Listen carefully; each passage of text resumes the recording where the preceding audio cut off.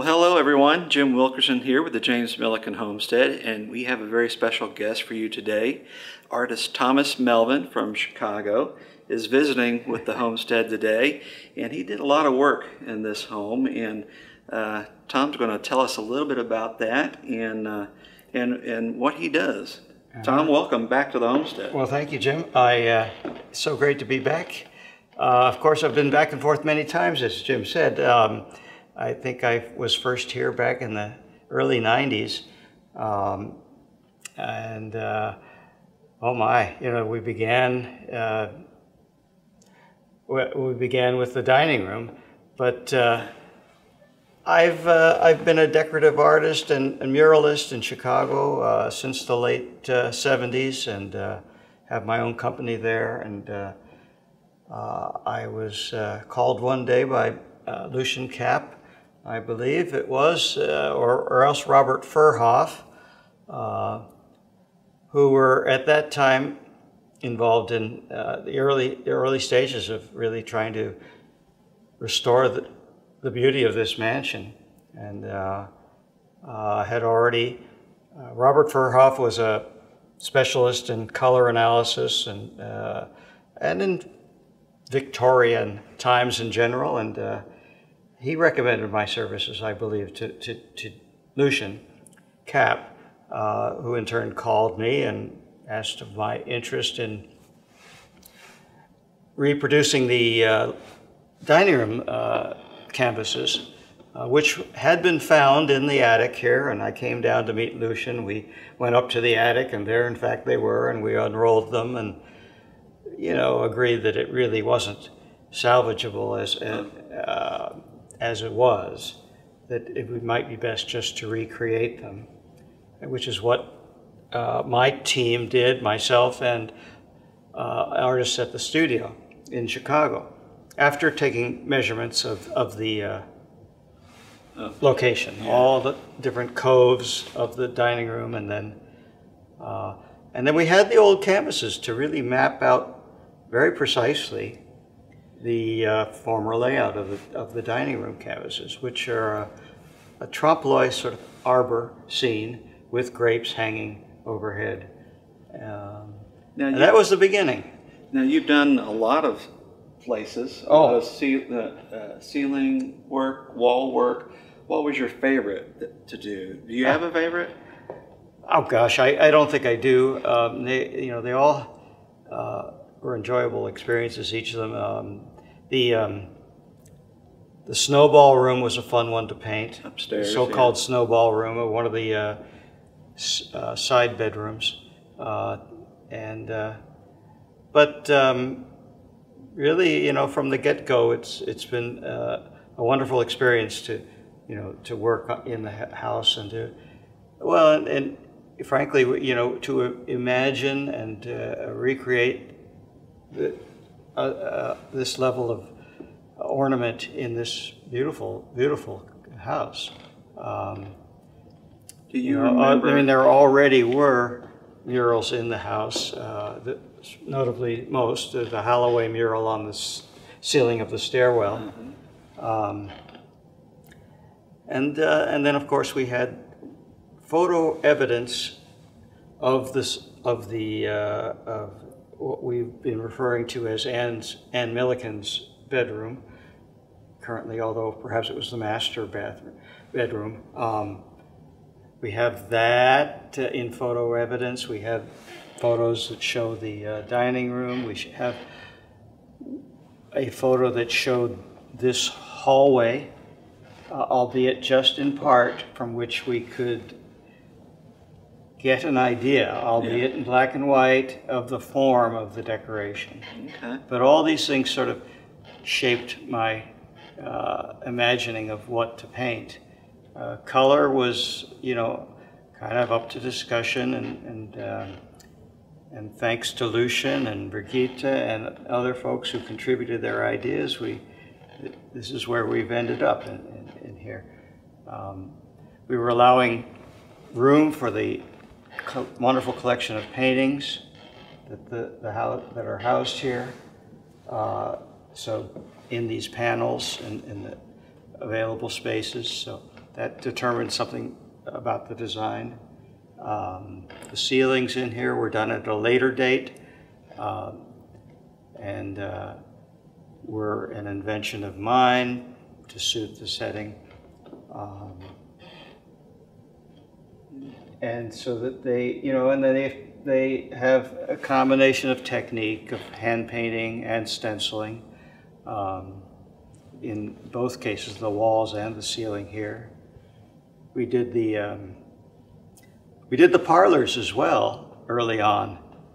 I think that came after the dining room, and those were done directly on site. They're very subtle, just some painting of roses on the ceiling and a soft lens in the sky. So the parlors were done on site, but the dining room, did you do that on site, or was that done in the studio? That was done on canvas in the studio, and then we brought it here and applied it as a wall covering to the ceiling. Okay. And it's trimmed in. Yes, you wouldn't know. I mean, it looks as if it's painted directly on the ceiling. Yeah, you can't tell. These walls in this central hallway were done here on the wall directly. There's a combination of flat painting directly and stenciling here. And the ceilings were canvases done in the studio. The parlors were painted directly here. There's work in a small bathroom that was added to the house at some late date, but not too late. But anyway, and that was off the library. I think you said the bathrooms were the last thing you did. They were one of the last things I was here doing. Just a few years ago. And then in between them, Anne's bedroom upstairs, and the snowball room was a separate contract. The upper stairwell was a separate contract as well. The stenciling and the upper hallway were all one fell swoop. Again, we had nothing to go on with that, but we felt that if we've gone this far here, we'd keep going upstairs trying to match what you've done elsewhere a little bit. And certainly, had the Millikins wished, they may have taken it this far, or maybe they didn't. But they certainly, with that Holloway mural up on the ceiling there, I mean, they certainly were, embellishing the house at that point. And there were other aspects that were already here too. The art glasses in the transoms and the etched glass of the principal doorways of the hallway. Those were all here in the dining room as well as glass. There's a funny story. The deer head was in photos of old. I think one of these here even shows it. Yeah, right on here. One of these photos right on the. Yeah, and of course it's not the original. It's hard to see probably in there, but it shows the deer head right up there. It might show it pretty well, and then you can see in this photo the way that the panels are painted on the wall. This one here. Some of the design. Right, and then what you don't see is necessarily this border that I added, but you do see the indication of some frames around panels that might have been mounted on the wall. Okay. So rather than paint those Italianate sort of panels on separate panels, we decided to put our ornament right on the wall. Now, Thomas, I want you to try to think back when you first stepped in, the first time you walked into the home. Yeah. Do you remember what your first impression was, what you were thinking, or? How does this how does this compare to other projects you've done? Well, this is I have done other restoration type projects, most notably Louis Sullivan's church in Chicago. There was a very elaborate stencil and gilding project there, and we were in there for many weeks. All right. Maybe I can get a photo and I'll put it in the video. So yes, I could show you something from that, and it's on my website, I believe, and then I've done other similar residential works on canvas sometimes and sometimes on site. But when I first walked in here, gosh, well, of course, the whole Millikin place is quite a surprise. What with the Frank Lloyd Wright houses and all along the block, yeah, right next to this property, and then getting to know the history of the area, and of course getting to know Brigitte and Lucian was all just a wonderful experience, and they were so great in their confidence that I could do, you know, all this work, and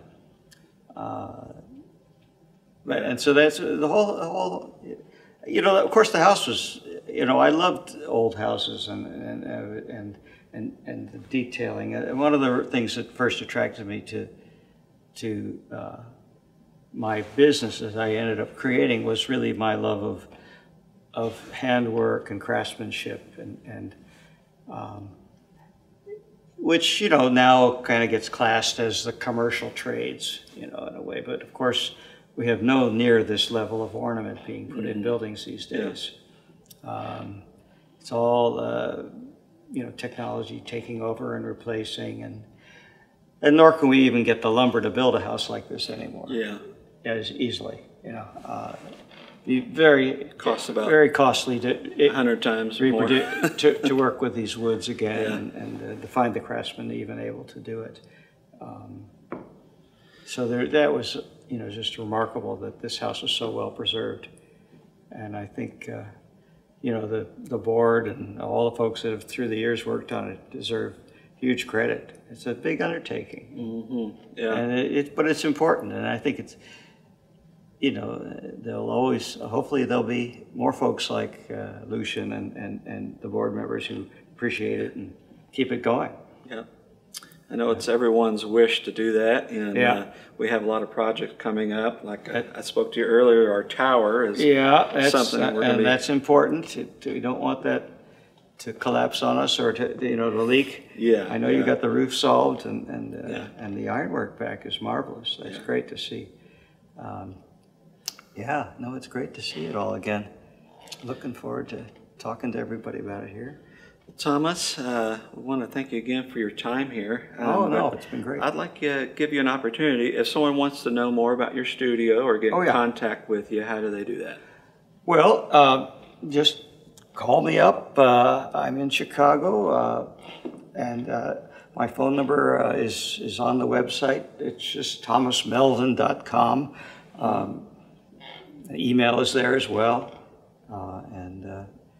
but don't, you know, I like just the old phone call. That's terrific. You know, I often miss these emails, and yeah, it's hard to keep up sometimes. But awesome. That's right. Well, we wish you the best. Yeah, and I'm working actually still at right now at Holy Trinity Cathedral in Chicago. It's Louis Sullivan's Russian Orthodox Cathedral, and it's a beautiful building, and they similarly have their parish very much involved in maintaining and saving that building. That's great. Yeah. That's great. So, got to keep our history. Yeah. We not only learn from it, but it inspires us to do. Well, yes. I mean, do goodness, more. Exactly. I mean, you're challenged by the the level of expertise and beauty that these buildings have, and so. Awesome. Right. Well, thanks again, Thomas. No, it's a pleasure to be back and see it. Thanks. Thanks.